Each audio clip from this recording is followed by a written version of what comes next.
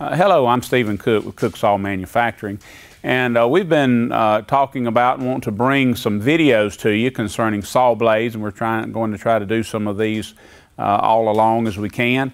And I wanted to begin today just with some basic bandsaw information, bandsaw basics we'll call it. And I want to begin by talking about the blade, and we'll keep these real short. I like short videos. It's made of a spring steel.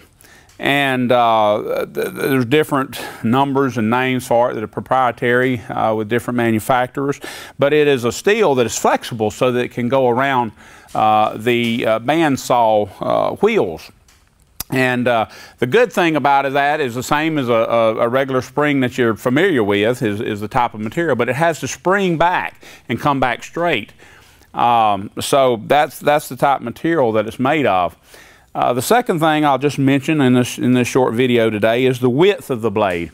In the portable band sawmill industry, resaw industry, we deal with blades from 1 inch wide, that's from the back to the very tip, 1.25 inches, 1.5 inches, and 2 inches. So those are the basic widths that are standard. Thicknesses of blade in the resaw industry, very common is the 1 inch wide blade with 0.35 thickness. That'd be 35 thousandths. 1.25 inches is usually 42 thousandths.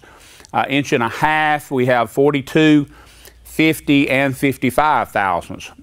42 is common, but usually when people go to an 1.5 inch blade, they like the 0.50 or 50 thousandths.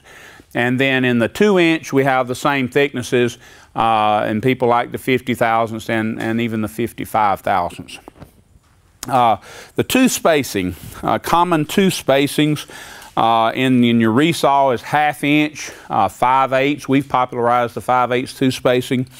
Then we have 7/8 is very popular, and 1 inch tooth spacing as you get into usually the 1.5 inch and 2 inch wide.